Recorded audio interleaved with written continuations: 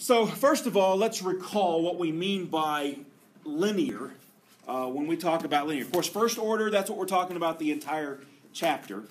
But first order just means we only have the first derivative. Now, linear means linear with respect to y.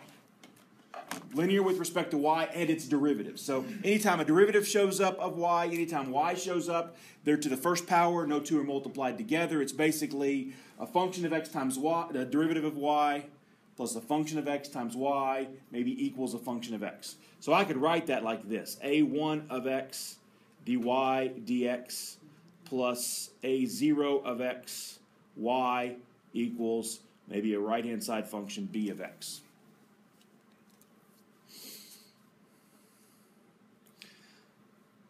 So think of it in terms of those variables that it's linear in. The yellow here are the variables. This, say green here, these are the coefficients, like the constant terms. They're constant with respect to y, meaning they don't depend on y at all. So this looks like ax plus by equals c, only now it's a function of x times dy dx plus a function of x times y equals a function of x. So those things in front, they could be constants, they could be complicated things in x, but they don't have y's in them, the thing that's multiplied times there. So that is what we will be able to solve by the time we get done with this. Now, look at these two. One of those is linear and one is not. Which one's linear? Of these two examples below.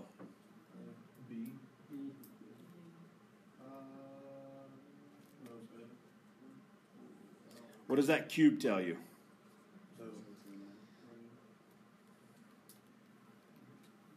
Right? You got to have everything to the first power. The other problem is right here. Right? You've got a function times a function that is y times another y. You can't have that. So the first one was x squared sine of x. There's no y. Right. This would be like my b. If I rewrote this in the same format as what I've got above, I would write it as sine of x dy dx. Move this to that side and write it on the left. I would write it as minus cosine of x times y equals x squared sine of x. So notice you can now identify the a1, a0, and the b. But you may have to rearrange things in order to see that it's linear. But you can even look at this first equation, a, and see that it's linear because y's only appear to the first power, dy dx to the first power. No two of them are multiplied together. You don't have any nonlinear functions of y. It doesn't matter what happens to x, the independent variable, that is.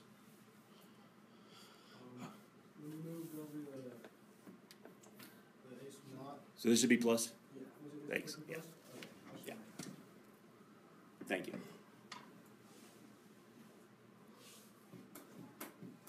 I tend to be a little sloppy with that kind of stuff, so I'm glad you guys are catching this. So how do we solve them? So we're going to break this down into cases. In fact, there's kind of three cases here, even though I have two Roman numerals. Case one is if there is no a naught, life is very simple. Right? Look at this blank up here. If a naught was 0, that is, if there was no y term at all. That's easy to solve, right? How would you find dy dx if I told you that dy dx satisfies this differential equation? Some function of x, dy dx equals some function of x.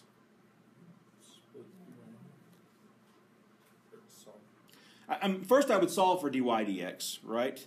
This means that dy dx is equal to whatever b of x is divided by whatever a1 of x is.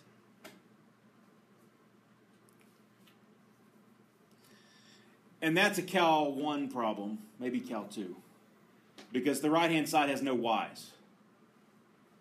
Those are the easiest of differential equations. Okay? We've talked about ones, we gave them a name even, the ones that had no x's on the left-hand side. We called those autonomous, and we did face portraits for them. But they're still a little bit more complicated to solve, although they are all separable, so we could use our technique from section 2.2 if you only had y's on the right-hand side. But it's even easier when you only have x's, in the sense that all you got to do is integrate both sides with respect to x. Integrate dx, integrate dx. Y would be whatever the integral of b of x, a1 of x, dx is. Okay? Which means that's back to Cal 1. Can you just integrate that resulting function of x? You know, like, I mean, if the function was like, we'll thought bubble up here. If I just had x squared dy dx is equal to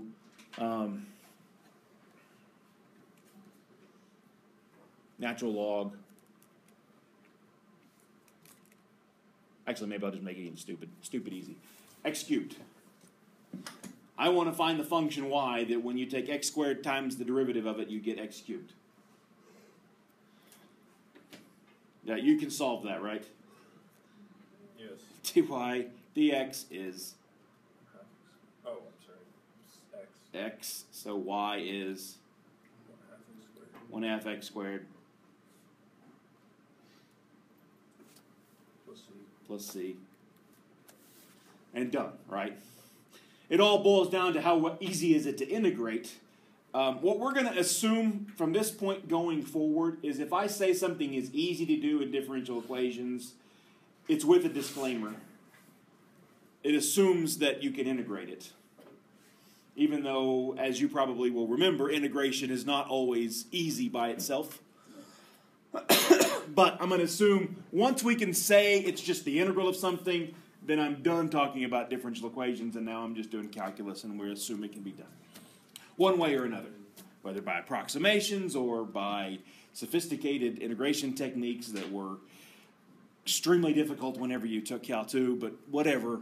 Once you get to an integral, we're happy, okay? I got to an integral, I'm happy. That's the easy part. Now let's move on.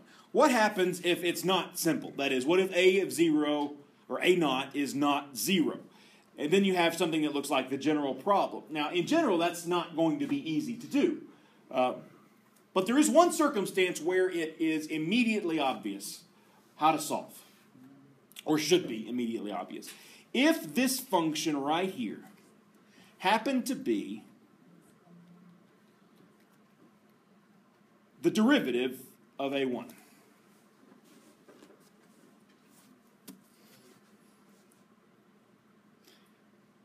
If that function, the a naught, just by chance, by sheer luck alone, is the derivative of the function that's times the dy dx, then there becomes something obvious that we can do.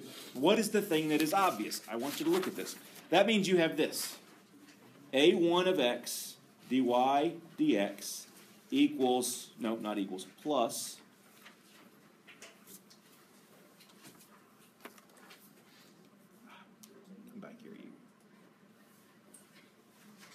sometimes OneNote drives me crazy.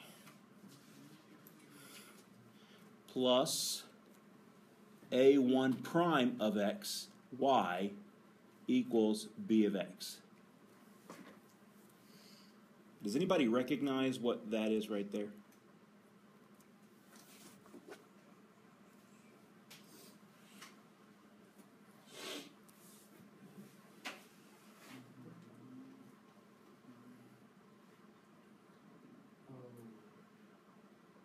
Difference of it's points of form, like so form, tangent on tangent. Not quite. Is when you're trying to derive two functions that are multiplied to each other. Which is called the product rule. Right? Because you have a function times the derivative plus the derivative times the function. First times the derivative of the second plus second times the derivative of the first. This is the product rule. Which means it's the same thing as d dx of the two functions without their derivatives. Whatever a1 of x is, right? And instead of dy dx, it's the function without the derivative, so y. Right? If I ask you to find the derivative of a1 of x times y, you would do a1 of x times dy dx plus a1 prime of x times y. First times derivative of second plus second times derivative of first equals b of x. Now you've got the derivative of a function equals another function. So to get rid of that derivative, what would I do? Integrate both sides, right? Integrate both sides. So you'll have the integral of the derivative, a1 of x, y, dx, equals the integral of b of x, dx. So now we assume integral of b of x, dx is easy, done, piece of cake. Okay? On the right-hand side, the integral and the derivative basically cancel each other out. So you have a1 of x, y equals the integral of b of x, dx.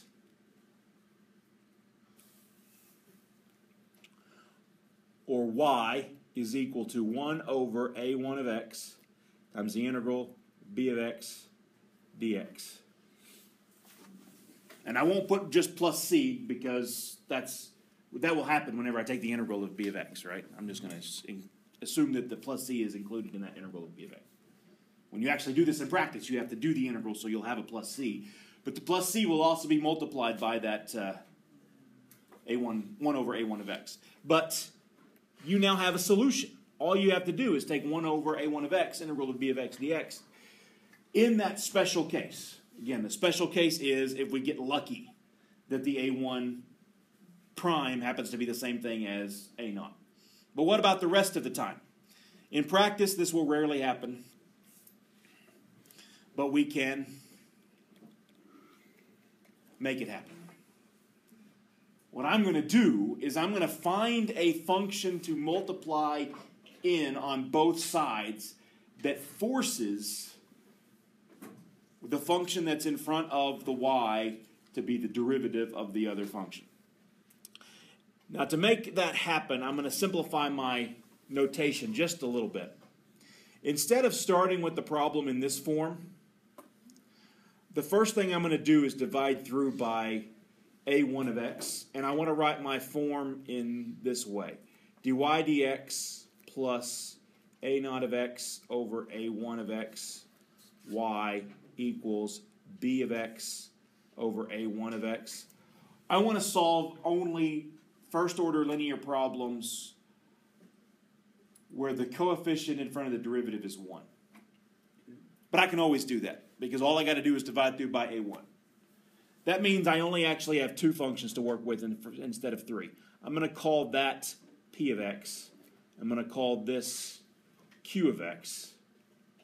So I'm going to start with things in this form. Okay?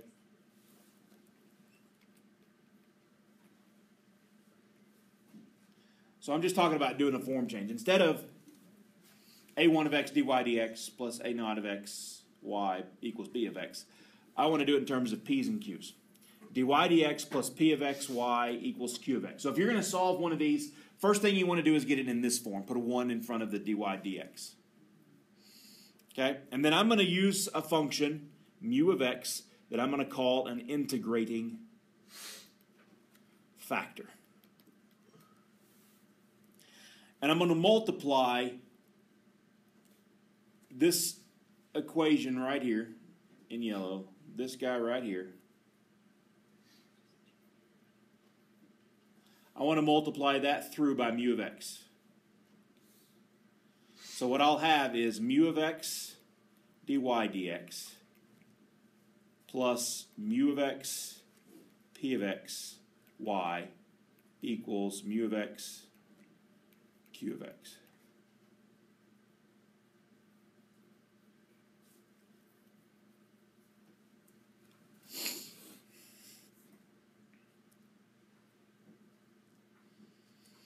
Now, again, what we want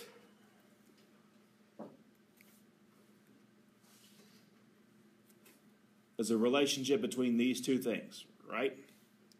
We want this function right here to be the derivative of this function right there. so that mu prime is equal to mu p.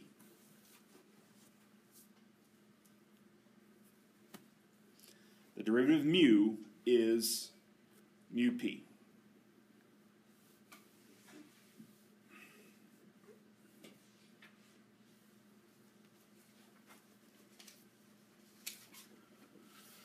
All right, the good news is this is separable.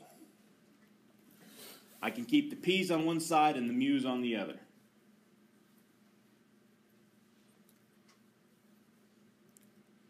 I mean, this basically says d mu dx is equal to mu p of x.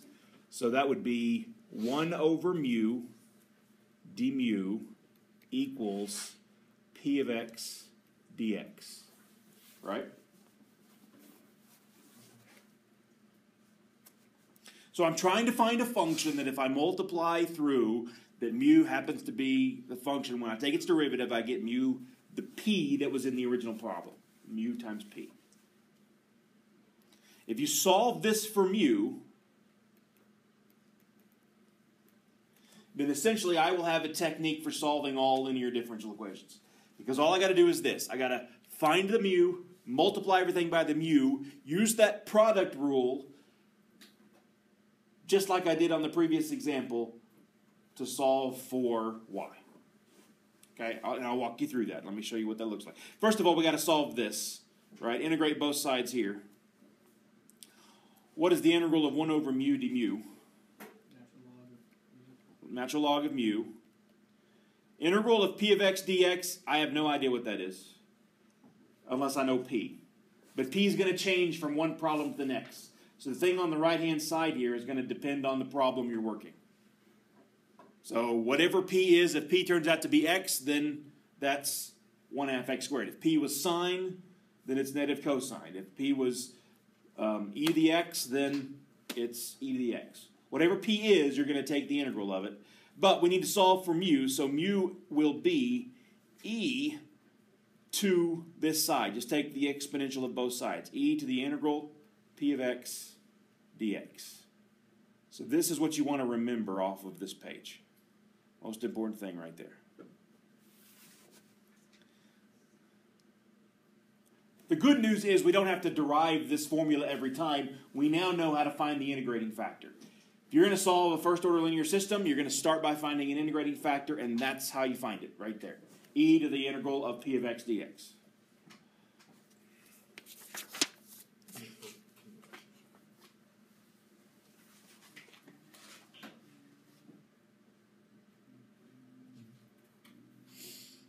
Okay, so back to number 2. Number 2 was the formula I wrote in the blank just above here. In fact, I'm just going to scroll up. It's this guy.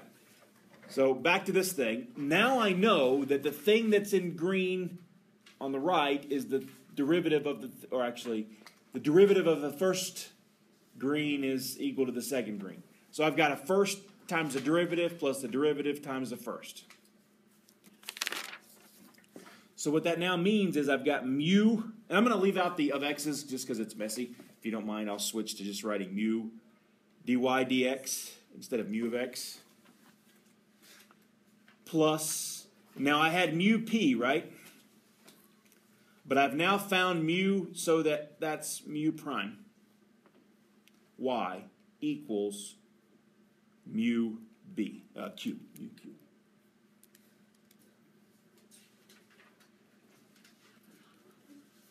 Right, all I've done is taken what's right up here and said that's mu dy dx plus mu prime y equals mu q. And now I can rewrite this using the product rule. That's d dx of mu y equals mu q.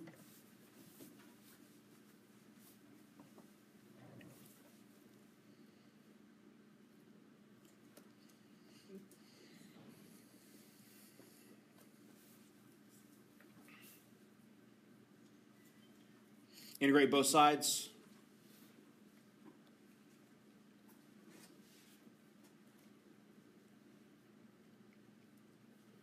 And here's what you've got. mu y equals the integral of mu q dx.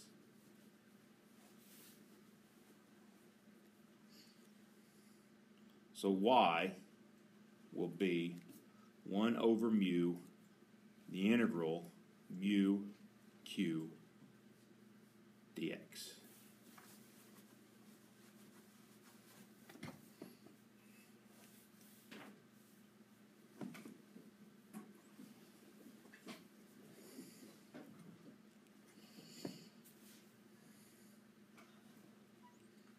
All right, so do you understand my strategy on this? We're turning the left-hand side of a linear system into the product rule by choosing a function that makes that second coefficient the derivative of the first.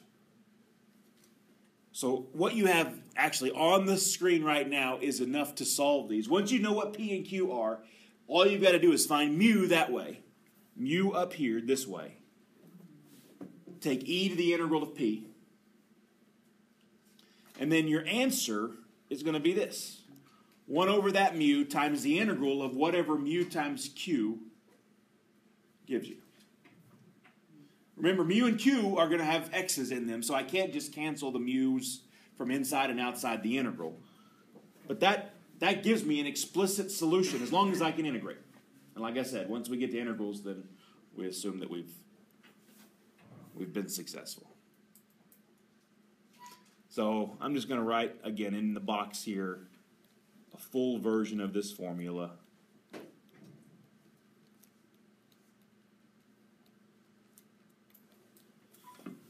And throw in the plus c just so that you don't forget it.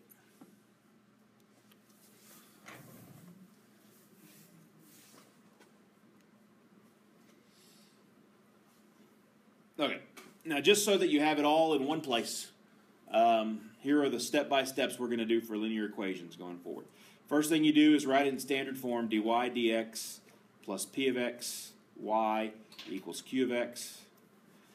Calculate the integrating factor by e to the integral of p of x dx.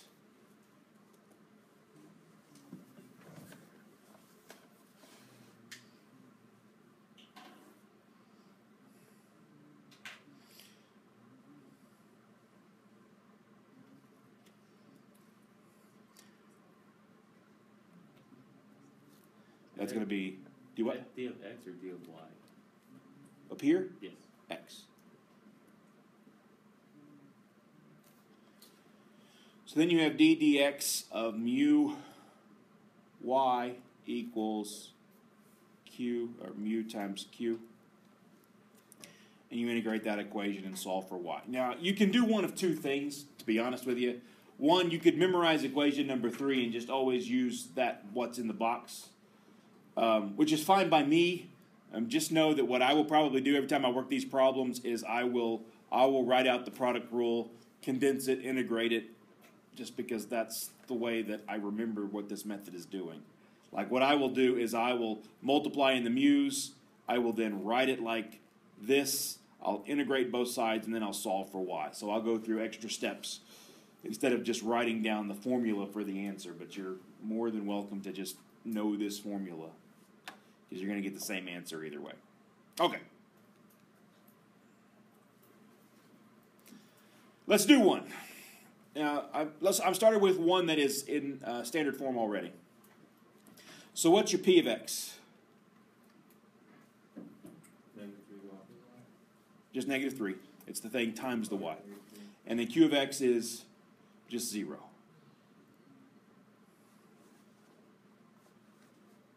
So if I use the integrating factor method to solve this, first thing I'm going to do is find mu.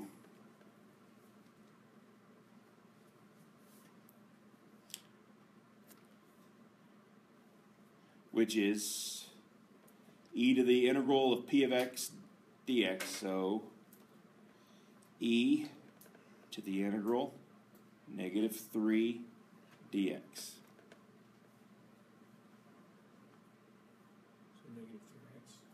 E to the -3x, yes. And don't worry about plus c's here. You only need one integrating factor, not an infinite number of them, so don't put a plus c up there, even though it would work for any c. That's not where your c is going to come into play. Okay? Then multiply in this times that equation. What I get is e to the negative 3x dy dx minus 3e to the minus 3x y equals 0.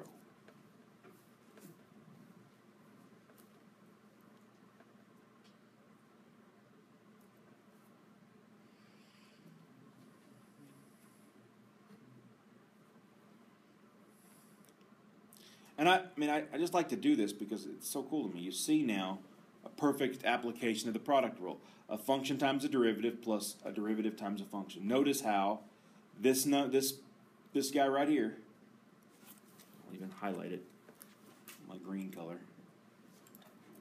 Notice how this right here and this are related to each other now. That second one is the derivative of the first one, isn't it? If you did this right, that's always going to happen. So this is now d dx of e to the negative 3x times y.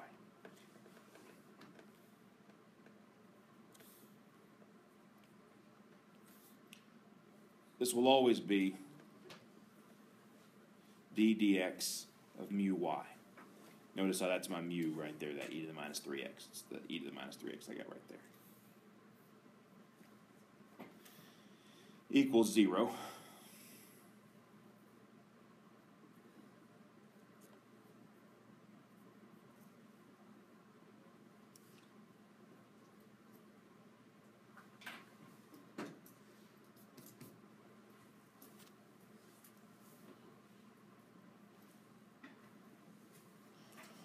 Integrate both sides. You get e to the negative 3x y equals a constant. So y is e to the 3x, that constant out front. Right, just multiplied by e to the 3x, or divided by e to the minus 3x, either way. And there you go. By the way, I was sloppy about one thing up here I need to go fix. I just noticed it while we were working this problem. So give me a nod when I can scroll up and you've got this.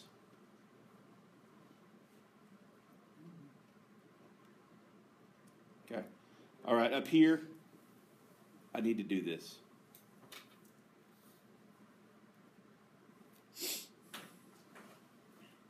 Because that plus c comes from that integral. So when you move the mu x to the other side, it's going to be multiplied times the constant. The 1 over mu x is. So you can't just absorb it and throw in a plus c at the end. It's actually times that function, right? Because, technically where that plus c comes from is from this integral right there. So when I do that integration, I put a plus c in there, then I move the mu over. The mu is going to be times that. 1 over mu is going to be times that c, which is what happened right here, right? That's where I got c e to the 3x. Just a side note here on this problem, this is not the only technique you have to be able to solve this particular equation, right? If I had started with the equation and said dy dx equals 3y, you already have a tool to solve that. Do you know what it is? How would you solve that another way besides what we just did? Separation. Move the y to the left-hand side and the dx to the other and integrate both sides. So this is an example of a separable equation.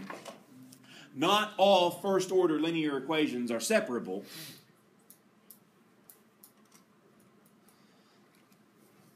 But now we have a technique that solves all the ones that are not. All right, let's do another one. A couple more. And I'll speed up a little bit on the next two. Next one?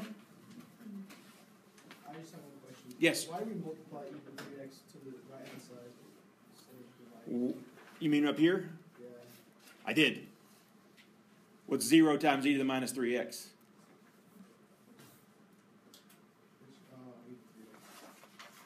0 times e to the minus 3x. Anything times 0 is 0. So I did. So technically that's e to the minus 3x, but that goes to 0. That's why I just wrote a 0 over there. So in general, and as you will see on the next problem, I will multiply mu times all 3 terms. Is that what you were asking? Yeah. So I multiplied e to the minus 3x here, here, and here. On the left-hand side, I multiplied by both of them because it distributed. But I got the e to the minus 3x, a minus 3 e to the minus 3x, and 0 e to the minus 3x, which is 0. Because 0 times any function is still the 0 function. Okay? All right, let's try another one. It starts to click the more you do it. You've got to do these over and over again to get the hang of it. But the technique, nicely about these, is always the same. Find mu, multiply through by mu, rewrite the product rule, integrate, solve for y. Okay. First of all, we've got to get this in standard form, because it's not. Notice that. So what would you do?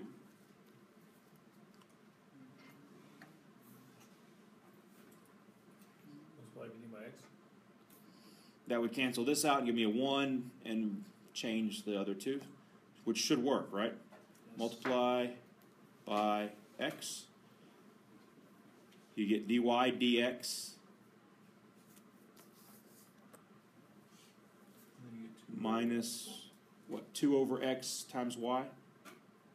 I'm going to separate the 2 over x out front so I can see that that's my p. Okay. Got it? And then the other side becomes, X squared cosine x. here we go.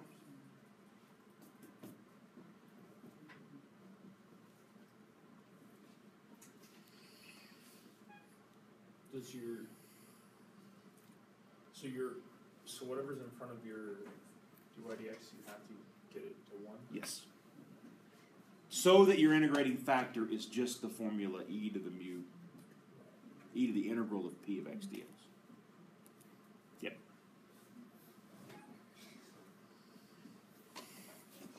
Okay, so let's do mu. Mu is e to the integral of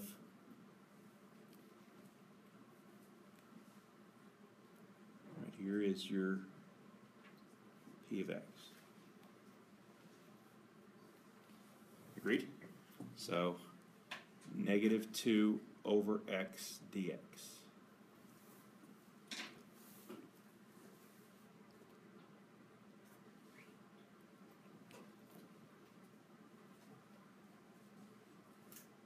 Which will be e to the negative 2 log of x. Can't you just make that? But we can simplify that. That's the trick here. When you see logs in there, you know e's and logs cancel. So what I would do is rewrite this as e to the log of x to the negative 2. Right? Power to a power, you multiply exponents. So that is x to the negative 2. X to the negative 2. Or 1 over x squared. Oh, shoot.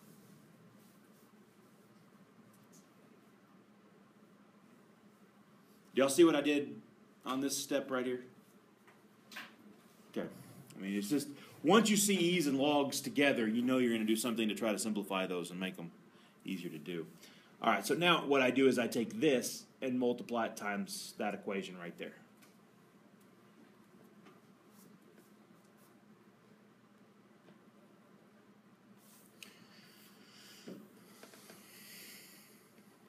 So what do I end up with? I multiply everything on, this resulting standard equation right here by 1 over x squared. I'm going to get 1 over x squared dy dx minus 2 over x cubed y equals cosine x.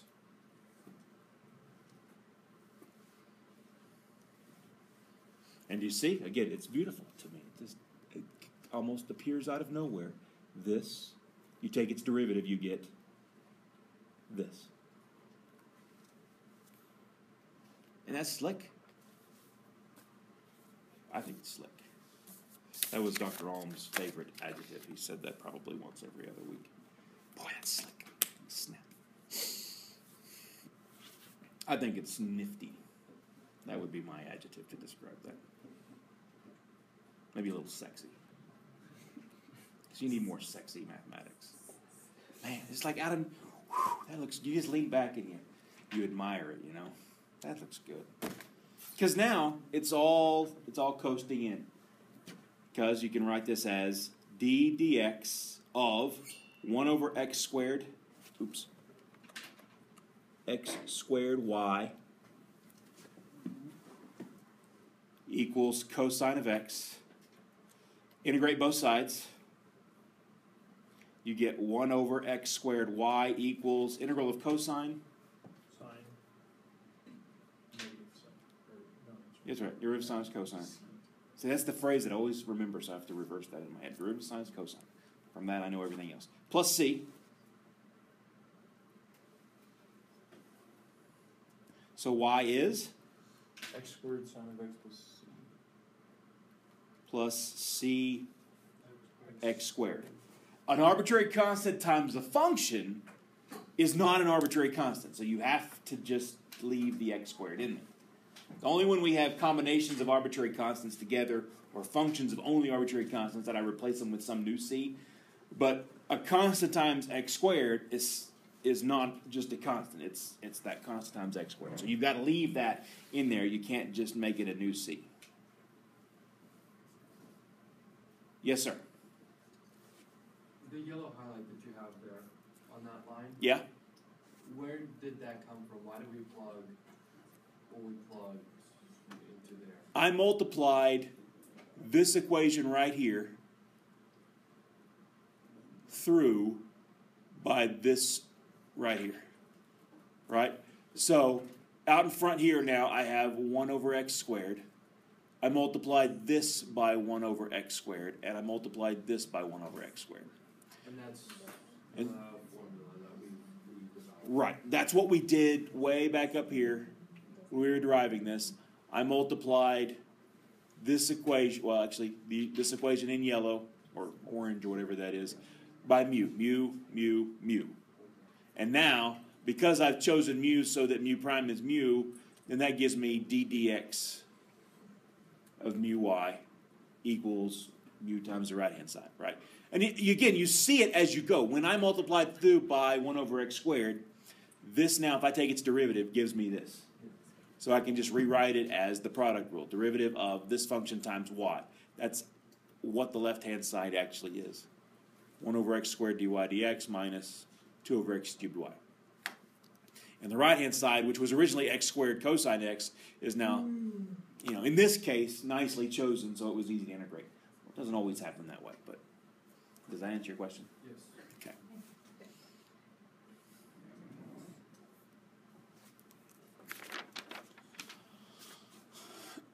Are we good on that one? Let's do one application that will result in a linear equation that models something happening in reality. We've got a radioactive decay problem that I want us to tackle. What we've got are two radioactive isotopes. One decays into the other, and then that second one, Ra2, decays into something else. Okay? So if I were to draw a picture, it's like Ra1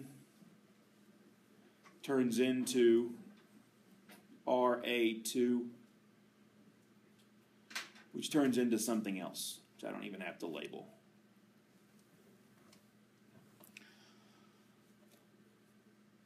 What we want to model in this case is Ra2. I'm going to let Y of T be the amount of that second radioactive isotope at time T. So to model that, we're going to identify how fast, what's the rate coming in here, which I'm calling the creation rate, and then its own decay rate. So notice the creation rate of Ra2 is the decay rate of Ra1. And they tell us in this problem that the Ra1 decays to Ra2 by this formula right there. And that Ra2, its decay rate, is proportional to the mass of Ra2. This phrase right here is how we modeled it in chapter 2.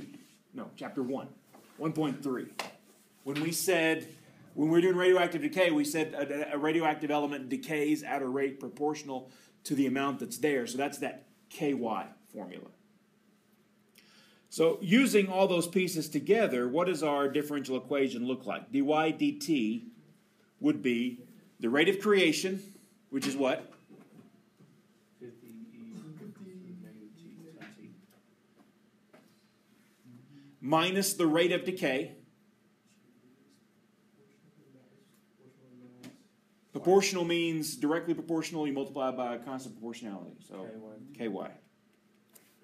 And I'll just assume y is a function of t. I'm not going to write the ft. So there's your differential equation based on the information given. We know a decay rate, and we know a creation rate. Rate coming in, rate going out.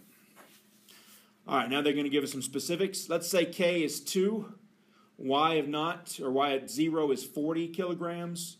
We want to find a formula for y of t. So we'll have an initial value problem. Looks like this. dy dt is equal to 50 e to the minus 10t minus 2y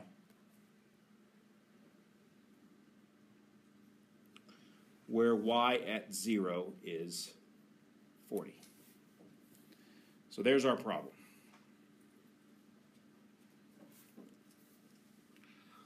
So we'll have, just like with all initial value problems, 2 steps: solve the differential equation, and then find the constant using the initial condition. All right, so let's start with dy dt equals 50 e to the minus. In fact, I tell you what, let's get it in standard form, right? Well, all we got to do to get it in standard form is move that to the other side. The y term. So plus 2y equals 50 e to the minus 10t.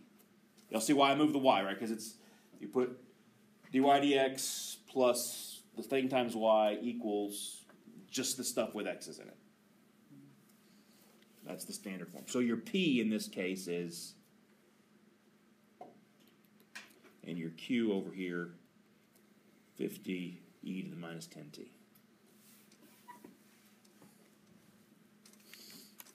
Okay, so let's find mu.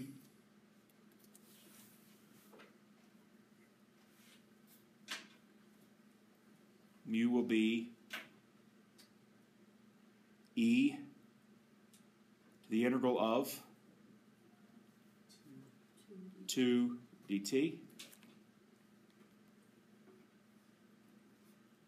So that's e to the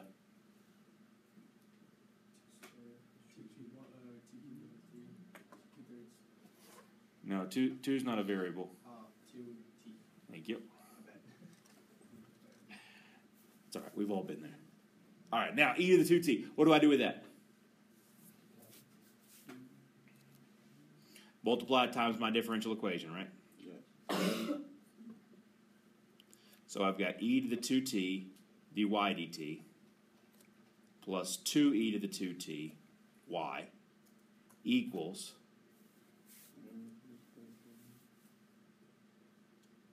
what do I get on the right-hand side?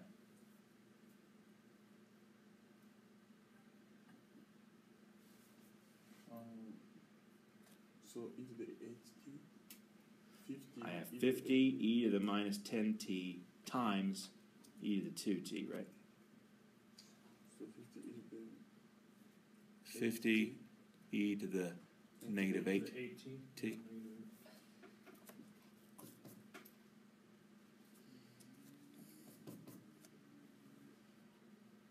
All right, you take a second. You admire the beauty of the equation. All right, I should have put that step in there. This is step like B and a half. Admire the beauty of the product rule. Right, do you see it? E to the 2t, take its derivative, you get 2e to the 2t. Wow. All right, so then stop admiring and move on. D dt is e to the 2ty. D to the dt of e to the 2ty equals 50 e to the negative 8t. Again, all I'm doing on this step is I'm recognizing the product rule. Integrate both sides. E to the 2ty equals the integral of e to the minus 8t all times 50. Minus 1 over 50.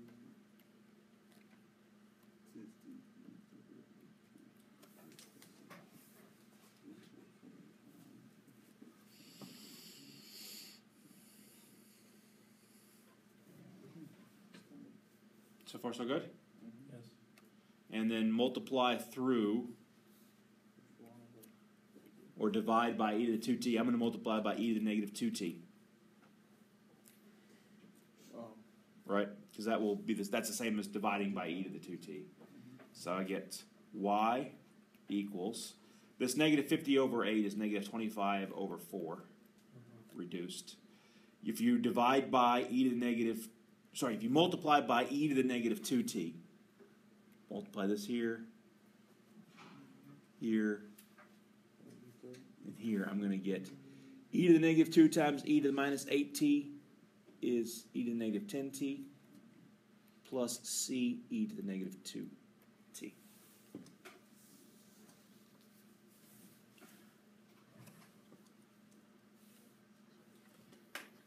Can we use this method instead of the differentiation by parts? Separation. You mean the separation from 2.2? Well, when it's separable, as long as it's linear, you can use this. So not all separable equations are linear, and not all linear equations are separable. But there are some overlap. I showed you one that was both. Okay? When both techniques apply, either technique will work. But there are some for which only one technique will apply.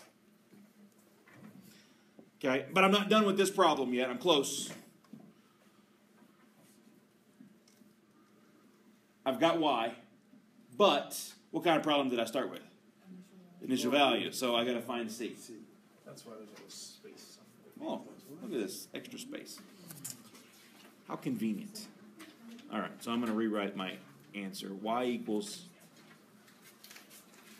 negative 25 fourths e to the negative 10t plus c e to the negative 2t.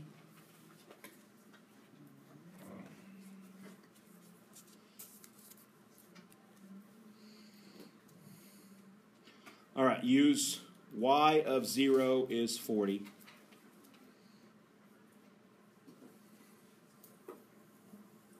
What am I plugging in for t? And for y? 40 equals negative 25 fourths e to the negative 10 times 0 plus c e to the negative 2 times 0. Ones. So you get 40 equals negative 25 fourths plus c.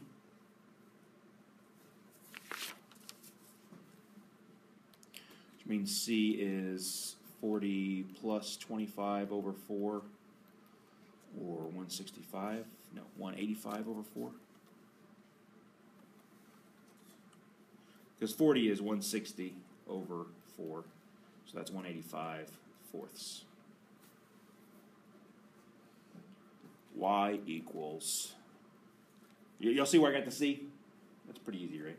Yeah. Okay, so negative 25 fourths e to the negative 10t plus 185 fourths e to the negative 2t. Now before we wrap on this, let me point out a couple of interesting things that we can now do now that we know the actual functions. We have a predictor for what the amount of that radioactive isotope is going to be at any given time t. But one common question to ask is, what happens in the long term? And whenever you're asked what happens in the long term, that means as t goes to infinity. What happens to the amount of that substance as t goes to infinity? It decreases. Decreases to what? It goes to zero, right? Because of the negative exponents. Which is kind of what you would expect from this model, right? We are assuming we don't have an infinite supply of the RA1 coming in. In fact, if you look at the rate of time, the rate coming in from RA also decreases as a function of time. So eventually, over time, you get zero, right? It approaches zero how much is coming in at any given time t. So you would expect.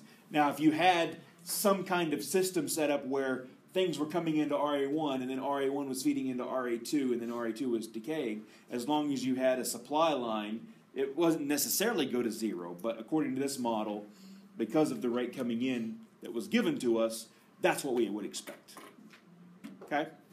I hate to minimize the importance of this, but I'm tagging it in at the end of each of these sections where it's important to make this point. But it's not a huge component of this class to know when and why we know that equations have solutions and unique solutions at that. We did mention it in Chapter 1. I'm going to mention it again now, that initial value problems can be shown to have unique solutions under certain conditions. For these types of problems, here's what you have to have in order to know that you're going to get a unique solution out of it. If P and Q in my equation, in my standard form, are continuous on an open interval that contains the x naught, your starting point, then for any y naught, there is a unique solution to this initial value problem.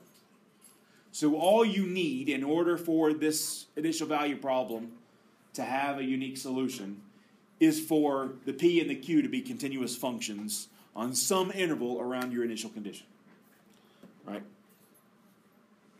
That right there is sufficient